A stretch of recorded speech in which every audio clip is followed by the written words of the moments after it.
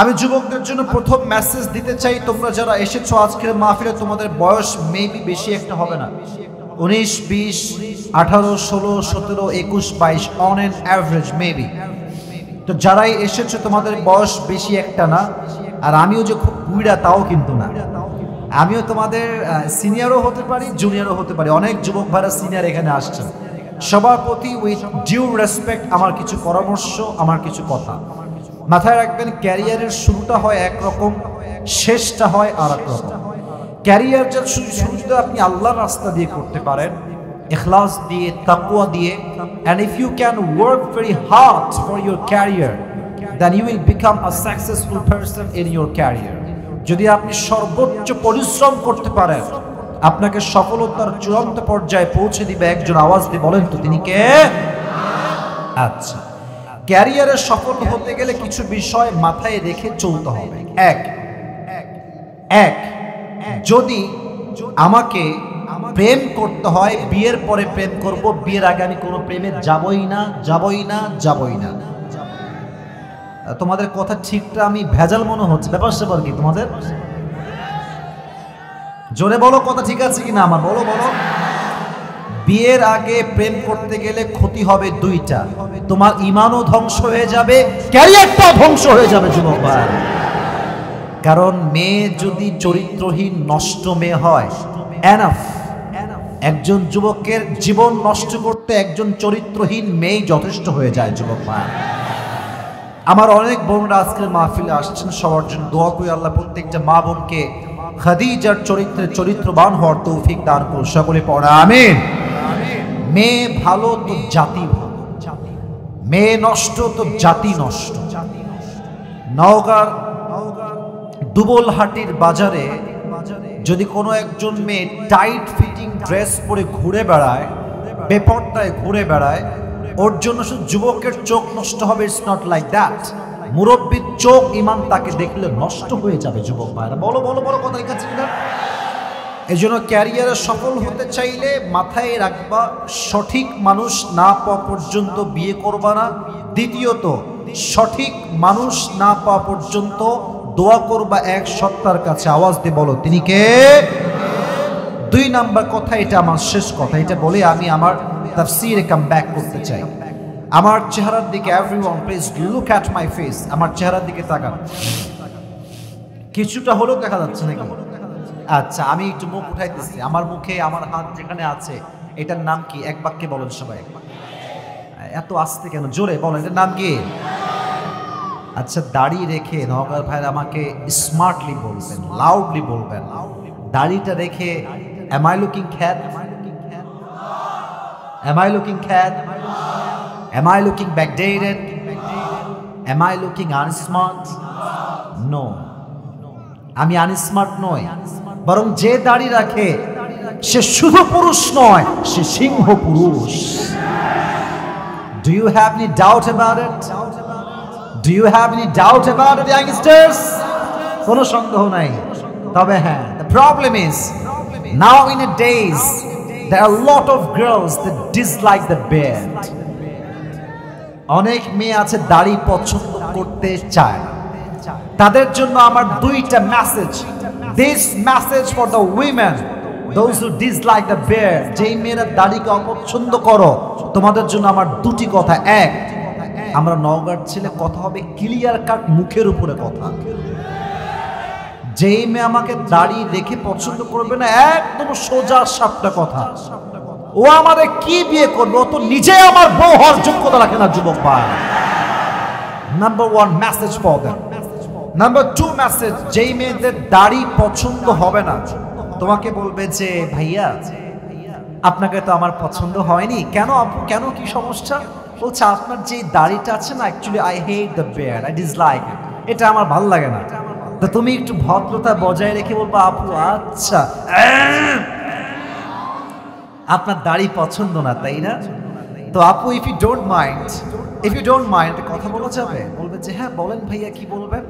তো তুমি বলবা যেহেতু আপনার দাড়ি পছন্দ না, so in my personal point of view, what I really think is, আমি যেটা ভাবি আপনার জন্য maybe perfect, better, and the best option আপনার জন্য বাংলাদেশের হবে না, বিটিএস এর হিজড়াই আপনার জন্য পারফেক্ট।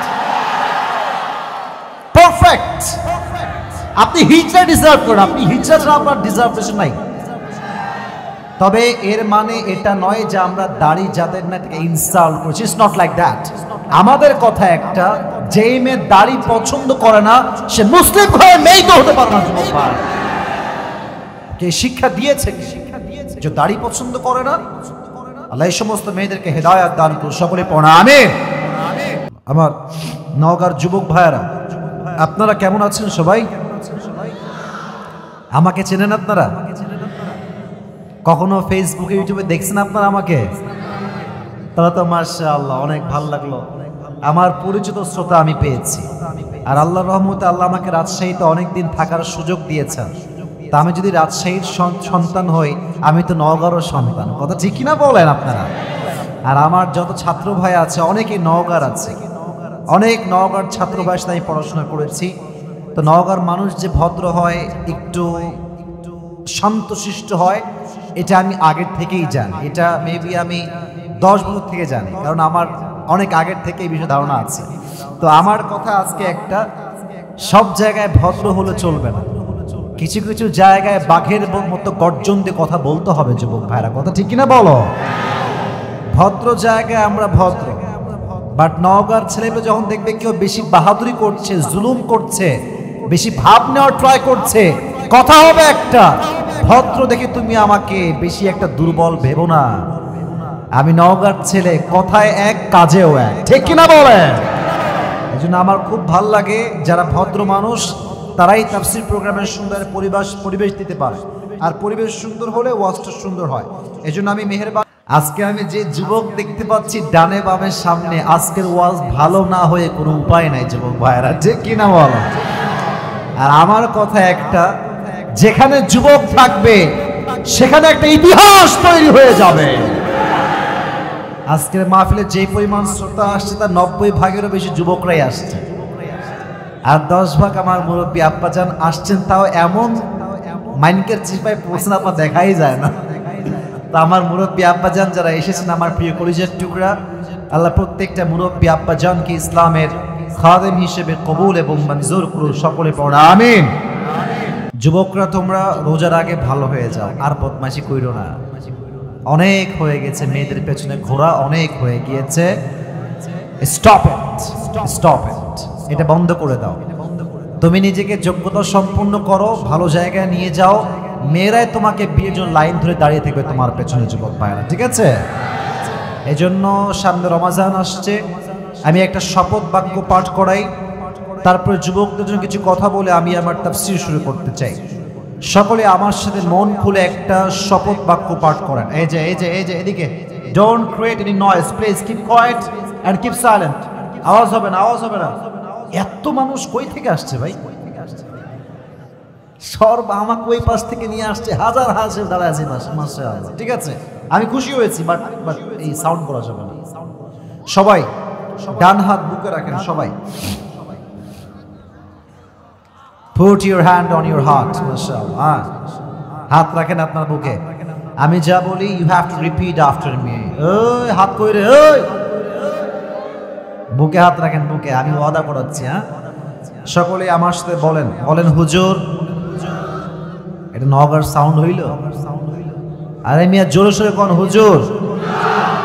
আমরা নওগাঁর ছেলে, আপনাকে ওয়াদা দিলাম সুন্দর পরিবেশ বজায় রাখবে। আমাদের 2 নাম্বার ওয়াদা, আমরা সবাই ওয়াজ শুনে দোয়া শেষ করে তারপরে বাসায় যাব। তার আগে আমরা কেউ যাব না। এই বাম হাতগুলো সকলেই এমনি বলেন, যাব না। দেখি নাই, এমনি সবাই হাত তুলে বলেন, যাব না। এবার 2 হাত তুলে সকলে বলেন ইনশাআল্লাহ। আল্লাহ কবুল করুন, সকলে পড়া আমিন। এবার দেখবো কোন মামুর বেটা উঠে যায় আজকে, তাই দেখবো। কেউ যদি উঠার পায়তারা করে ও লুঙ্গিওয়ালা হয়ে লুঙ্গি টাইনা ধরে বসায় দেওয়া লাগবে যুবক ভাইয়ের আজকের মাহফিলে, ঠিক কিনা বলা? কোনো সুযোগ নাই ডাম বাম করার। আজকে মন মতো ওয়াজ শুনে পুরো বছরে একটা দিন মাহফিল, একটা ঘন্টা যদি মন দিয়ে ওয়াজ শুনতে না পারি তাহলে মাহফিল কমিটি সফল হবে কেমনে, ঠিক কিনা বলেন? একটা যুবক ডাম বাম হবে না। তোমাদের জন্য কিছু কথা বলি, সারা রাত, তাই না? তুমি থাকো, আমি বাড়ি যাবো, সারা রাত ওয়াজ করতে হবে। আচ্ছা, এদিকে তাকান। আজকে যে সূরা থেকে আমরা তাফসীর শুনবো, সূরাটার নাম হচ্ছে সূরাতু আর-রহমান। বলেন সবাই সূরাটার নাম। শুনি নাই, জোরে বলেন সূরাটার নাম। এই সূরাটা কোরআনুল কারীমের 55তম সূরা। বলেন কত নাম্বার সূরা? 55তম সূরা। এই সূরা মোট আয়াত সংখ্যা হচ্ছে 78টা। বলেন সবাই কতটা? প্রত্যেকটা সূরাকে আল্লাহ তাআলা দুটি ভাগ করেছে। নাম্বার 1 হচ্ছে মাক্কি, নাম্বার 2 হচ্ছে মাদানী। সূরা আর-রহমানটা হচ্ছে একটা মাদানী সূরা। মাদানী না মাক্কি? বলেন না, মাক্কি না মাদানী? মাদানী। নবীজির জীবনে পর্ব ছিল মোট দুইটা, এক হচ্ছে মাক্কি পর্ব আর একটা হচ্ছে মাদানী পর্ব। মাদানী বললে কিন্তু আমাদের মদিনার কথা স্মরণ হয়ে যায়। আমি একটা প্রশ্ন করি, সবাই মন থেকে জবাব দিবেন। মুরব্বী আব্বাজানরা আমার চোখে চোখ রাখেন, যুবকরা তো আমার কথা এমনিতেই বুঝবে, মুরব্বীরা বুঝলে আমি খুশি হব। আমার চোখে চোখ রেখে সবাই বলেন তো, মদিনায় যাইতে মনে চায় না আমাদের সবার? এত আসতে বলে কি কবুল হবে রে ভাই? মদিনায় গিয়ে নবীজির রওজায় সালাম পেশ করতে মনে চায়? চায় চায় চায়।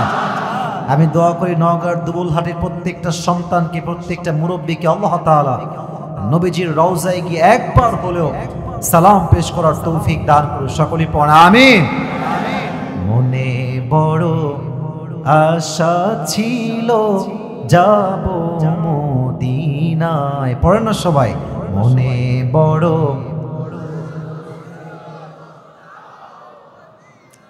সালাম আমি করব গিয়ে, সালাম আমি করব গিয়ে নবীর রওজায়।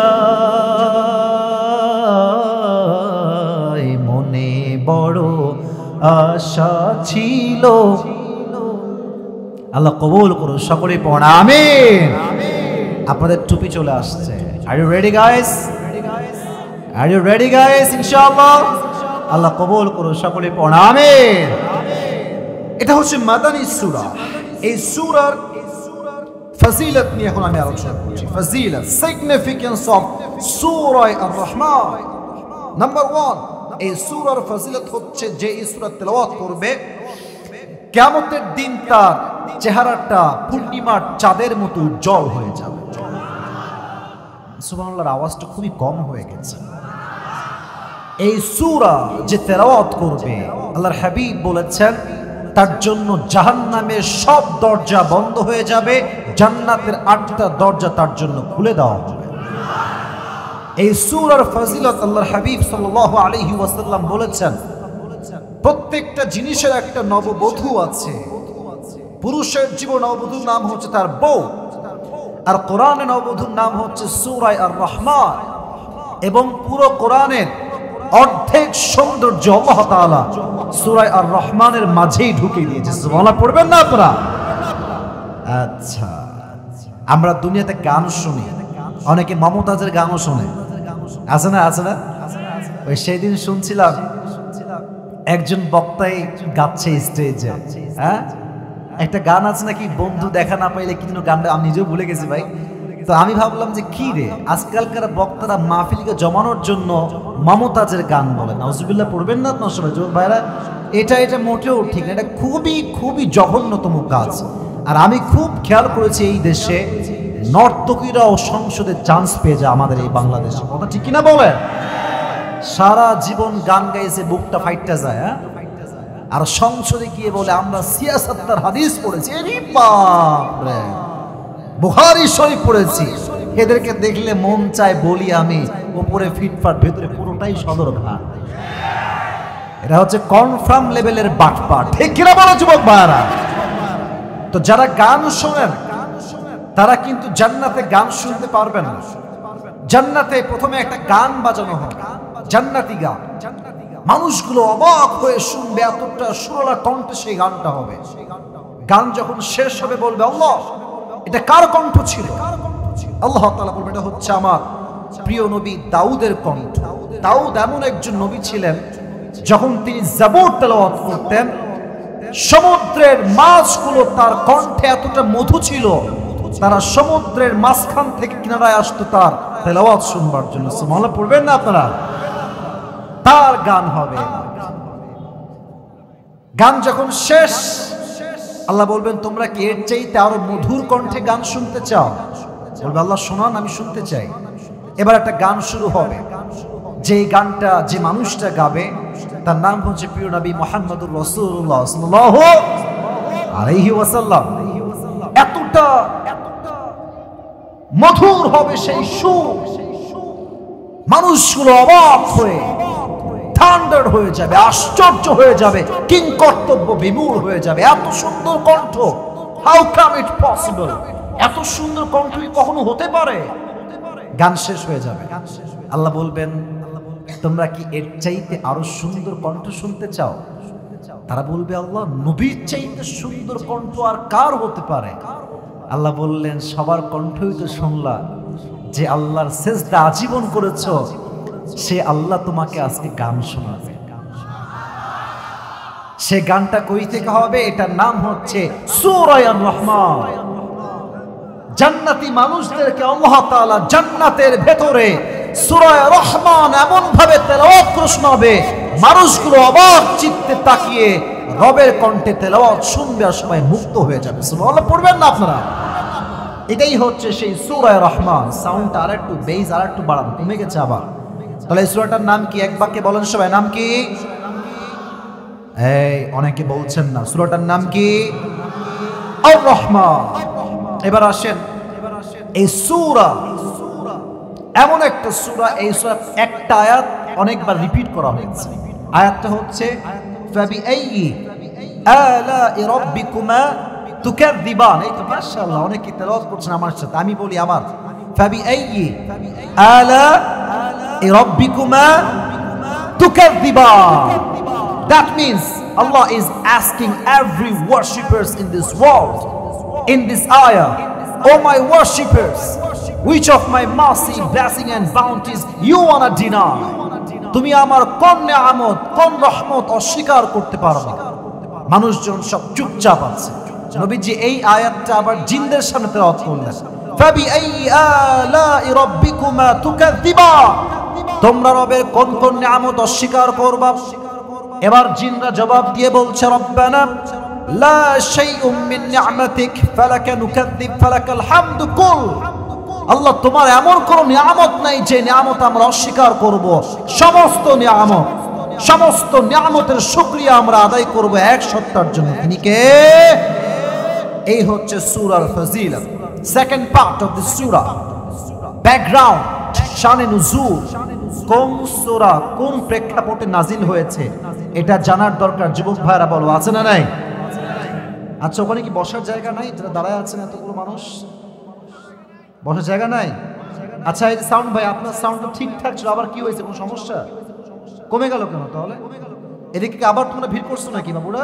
এই তো ঠিকঠাক আছে ভাই, বেসটা বাড়ান, বেসটা বাড়ান। সবাই একটা তাকবীর দেন, লিল্লাহি তাকবীর। শানে নুজুলটা আসলে কি?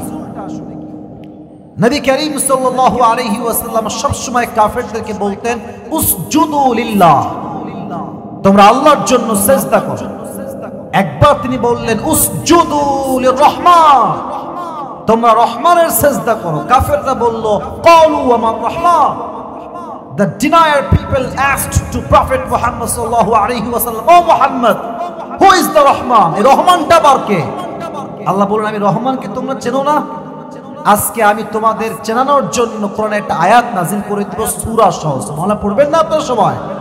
তখন এই সূরাটা নাজিল হয়েছে। এটা হচ্ছে এই সূরার শানে নুজুল বা প্রেক্ষাপট। এবার আসলে আমরা তাফসীরের দিকে মনোনিবেশ করার ট্রাই করি। প্রথম শব্দ আল্লাহ তাআলা বলছেন আর-রহমান। আর-রহমান মানে কি? কে বলতে পারে? দয়ালু। মাশাআল্লাহ। আমি বলি আবার, রহমান মানে কি? সাউন্ড বাড়ছে মাশাআল্লাহ। রহমান মানে কি? দয়ালু। আচ্ছা, রহিম মানে কি? অতি দয়াময়। কথা কি বোঝা যায় আমার? দয়ার আধিক্যতা। আর রহিম অতি দয়ালু। সবচেয়ে দয়াময় প্রভু একজন, আওয়াজ দিয়ে বলেন তো তিনি কে? আমাদের যত চাহিদা আছে, যত চাওয়া পাওয়া আছে, যত কষ্ট আছে, যত চাওয়া জিনিস আছে, এই সব চাহিদা পূরণ করে এক রহমান। তিনি কে? তুমি মিটাও সকল চাওয়া দুদিন আগে পরে, তোমার কাছে সকল চাওয়া সবই তোমার তরে। তোমার পথেই চললে সবাই, তোমার পথেই চললে সবাই, আসবে যে সুদিন তোমার দয়ায় পূর্ণ আমার সারা নিশিদিন। সুবহানাল্লাহ পড়বেন না আপনারা সবাই? তিনি হচ্ছেন the biggest merciful, the biggest gracious, and he is the most kindful Lord. তার মতো দয়াময় মায়াময় সত্তা দ্বিতীয়টা কেউ হতে পারে না, ঠিক কিনা বলেন? এবার তার দয়া কত বিশাল এটা বোঝাবার জন্য আমি অনেকগুলো এখন ঘটনা শেয়ার করব, যাতে করে I can make you realize what is the mercy of your Lord that Allah subhanahu wa ta'ala has given to you. আমি আল্লাহর রহমতকে আপনার সামনে রিপ্রেজেন্ট করতে চাই। আমার কথা বুঝতে কোনো সমস্যা হচ্ছে না তো আপনাদের? আমার ভাষা কি ঠিকঠাক আছে যুবক ভাইরা? বোঝা যায়? যায় যায় যায় যায়। প্রথম ঘটনা বলি। আচ্ছা আগে বলি, আমাদের জীবনে গুনাহ আছে না? কথা বলেন, আছে না? আছে না? আছে না? এখানে অনেক যুবক আছে, মাইন্ড করবা না, মুরব্বীরা মাইন্ড করবেন না। অনেক যুবক আছে যারা আজকে ইশারের নামাজ না পড়ে আজকের মাহফিলে আসছে। অনেক যুবক এই ডানে বামে আমার সামনে আছে, মাহফিল থেকে কাম ব্যাক করবে বাসায়, ফজরের নামাজটাও ঠিকঠাক পড়বে না। যুবক ভাই ঠিক কিনা বলো? আর মুরব্বীদের জন্য আমার একটা কথা, মুরব্বীরা, মুরব্বী আব্বাজানরা যে যেখানে আছেন আমার দিকে তাকান। মুরব্বীদের সবচেয়ে বড় বাজে স্বভাব হচ্ছে শেষ বয়সে গিয়ে কথা বলো, কথা বলো, কথা বলো। এই কয়েকদিন আগের কথায় মুরব্বী আব্বাজান আপনাকে অনেক ভালোবাসে, কলিজার থেকে আমি আপনাকে সম্মান করি, আমার কথাগুলো আঘাত পাবেন না। আমি দেখেছি সেই দিন আজান হচ্ছে মসজিদে, বাজারে দেখবেন কিছু বিড়ির দোকান আছে, চায়ের দোকান আছে না? আমি দেখছি মুরব্বী আব্বাজান দাড়ি একদম পেকে গেছে, সাদা, হোয়াইট বেয়ার্ড, পুরোটাই সাদা, লুঙ্গি পরে আছে সাদা, এই ডান পাটা বাম পায়ে তুলছে একেবারে লাট সাহেবের মতো। ভালো, ঠিক আছে, বসে বসে বসে দেখছি মাশাআল্লাহ টানতেছে একেবারে বসে বসে।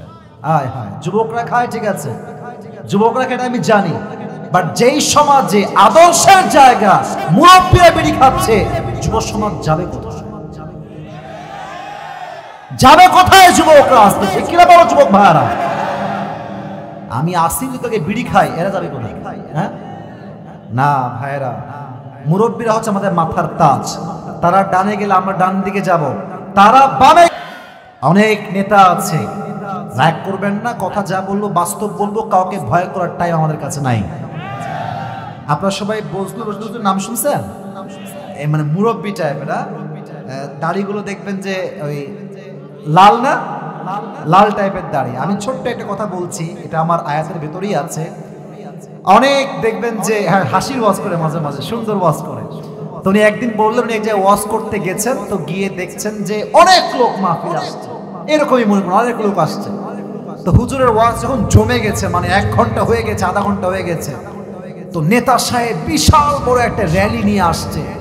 নেতা সাহেবের আগমন, শুভেচ্ছার স্বাগতম, মাহফিলের অবস্থাই খারাপ। নেতা সাহেব এসে হুজুরের বাম পাশে দাঁড়াচ্ছে। আপনি নাকটা করছেন নাকি আমার কথা যুবক ভাইরা? বলেন বলেন। তো মাইক নিয়ে এমনি ধরছে নেতা সাহেব হাতে, আর বলছে ভাইরা আমার, নামাজ নামাজ নামাজ। একটা 5 মিনিটের বক্তব্যে 80 বার খালি নামাজ নামাজ। তো হুজুর ভাবছি यार ये तो जन्नत से भाग के आई है यार, এত ভালো, এত ভালো নেতা।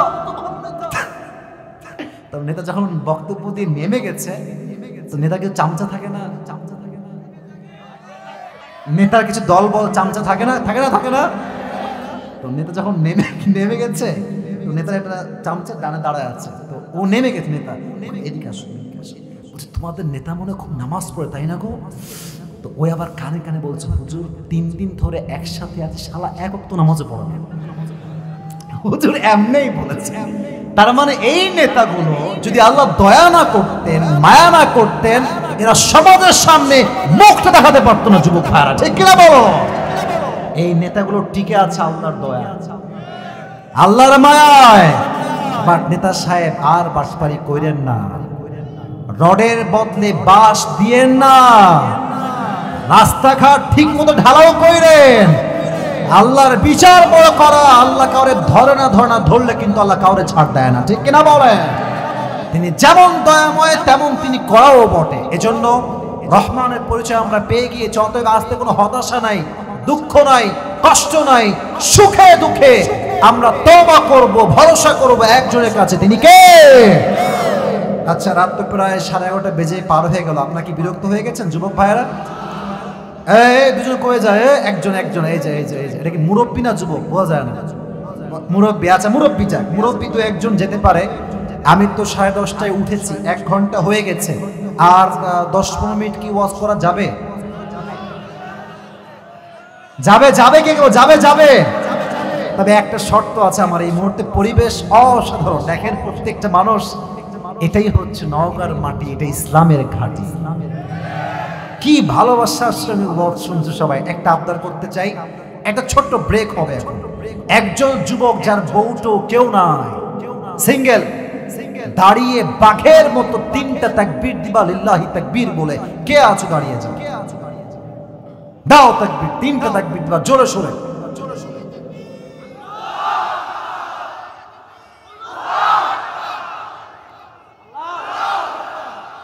তোর বউ পাওয়া যাবে না, আওয়াজটা 1-2 ভাই দিবেন নাকি আপনি? দেন, জোরে সোরে দেন মিয়া।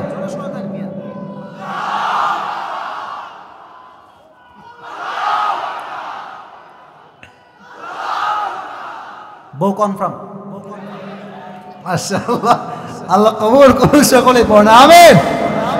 না, তার গায়ে জোর আছে। আচ্ছা, এটা কি আমাদের কালেকশন নাকি? কালেকশন নাই তো? আচ্ছা ঠিক আছে, ওর ব্যাগ দেখে আমি ভয় পেয়ে গেছি।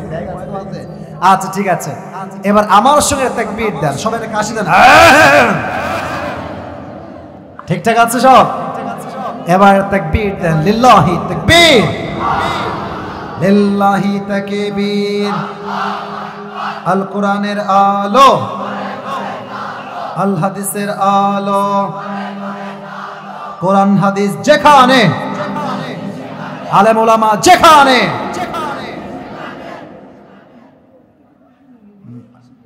আচ্ছা ঠিক আছে, সমস্যা নেই। আরে আজকে আসছি সবার জন্য তো কথা হবে যুবক ভাইরা, ঠিক কিনা বলো?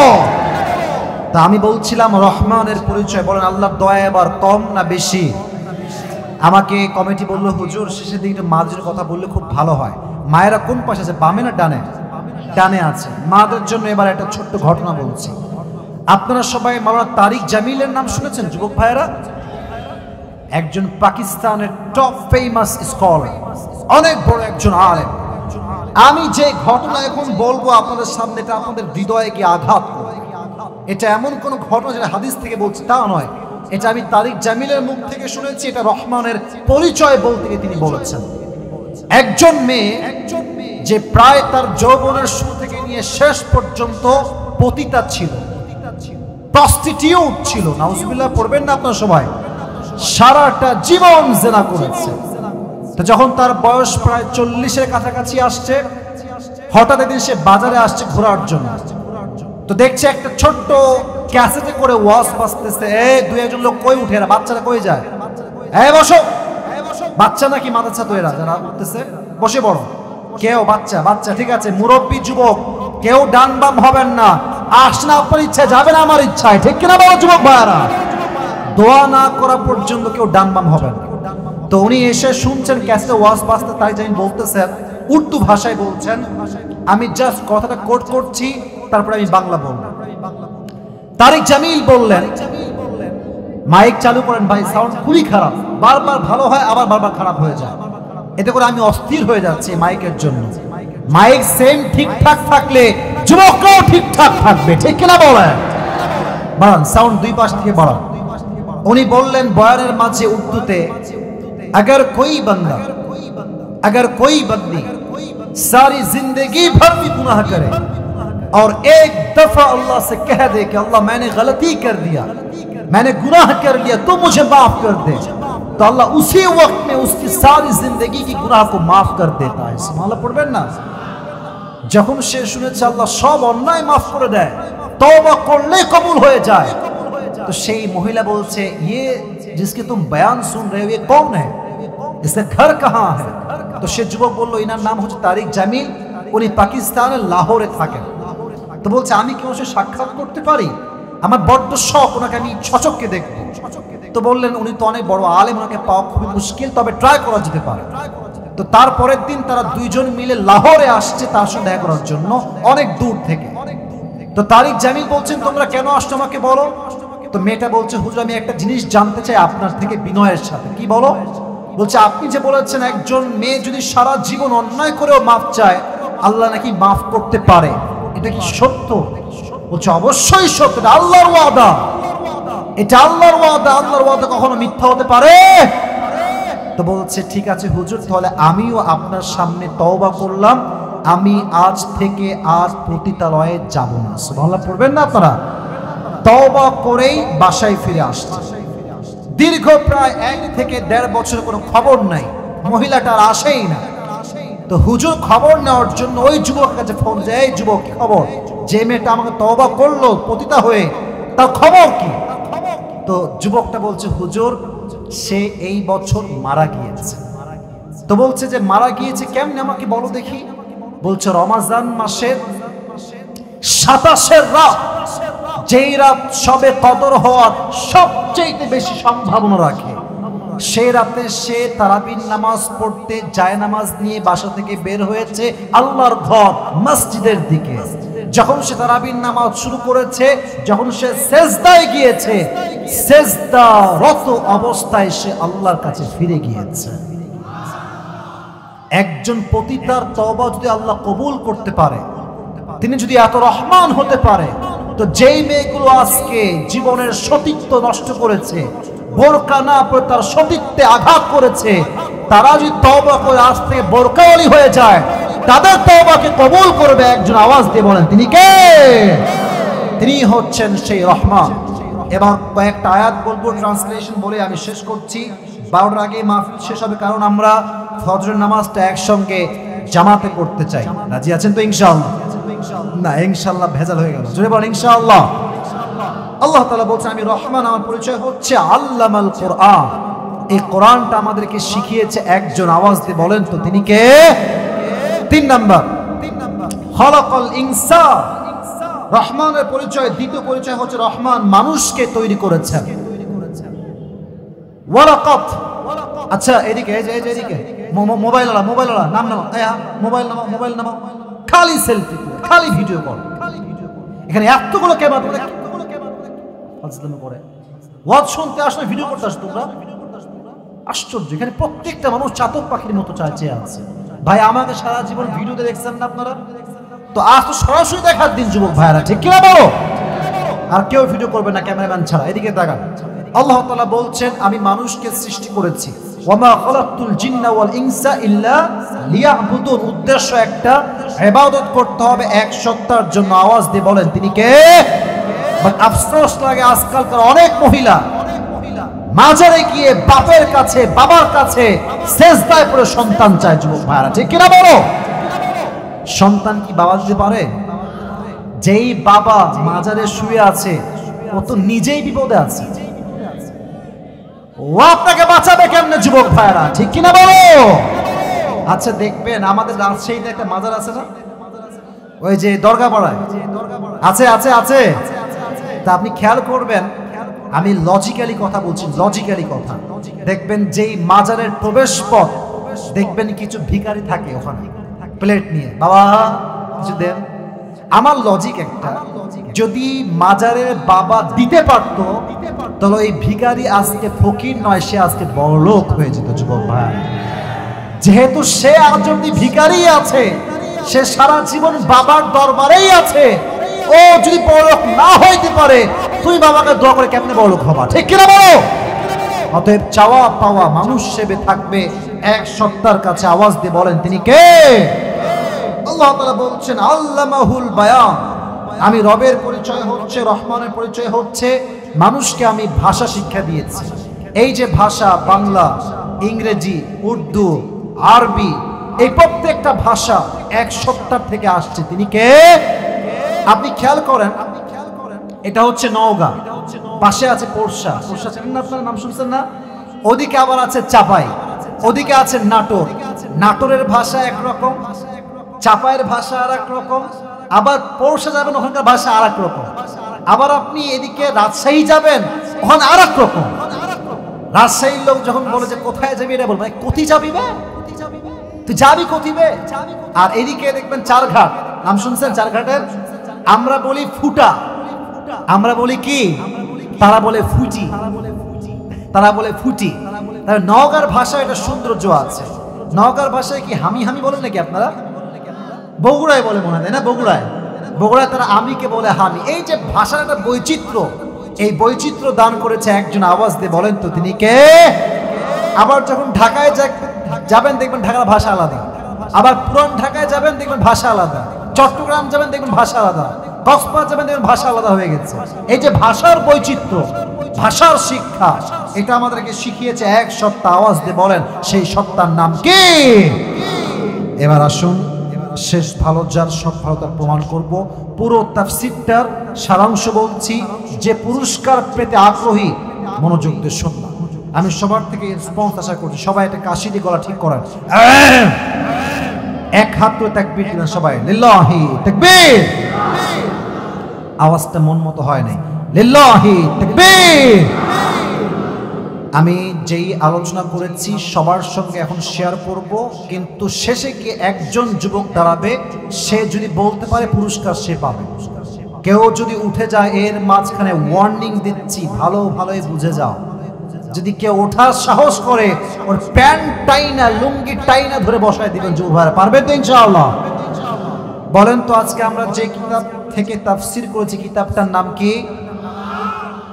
জোরে বলেন না, কিতাবটার নাম কি? যে সূরার তাফসীর পেশ করেছি সূরাটার নাম কি? হ্যাঁ, এই তো আওয়াজ হচ্ছে। বলো সূরাটার নাম কি?